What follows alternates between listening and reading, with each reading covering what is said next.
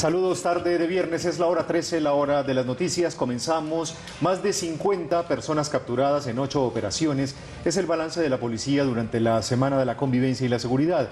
Se trata de golpes a bandas dedicadas a la extorsión, homicidios, delitos sexuales, hurtos de automotores y secuestro extorsivo.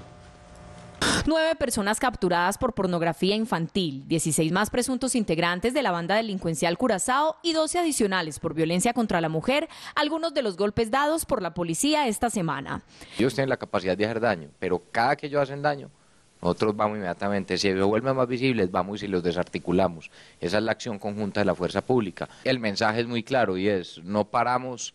Cuando tenemos cada uno de estos casos, para nosotros son importantes, no paramos las investigaciones y vamos a seguir dando golpes contundentes. El alcalde pidió a la ciudadanía respaldo y solidaridad con la Policía Nacional.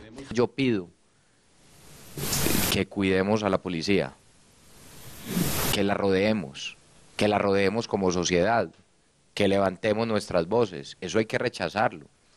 Eso hay que rechazarlo y lo tenemos que hacer entre todos. Otros golpes arrojaron el hurto de automotores y las capturas de alias papi, coordinador de acciones delincuenciales en Aranjuez, Camellete, cabecilla de la banda delincuencial La Unión, El Tigre con circular roja por narcotráfico y alias El Horrible por homicidio.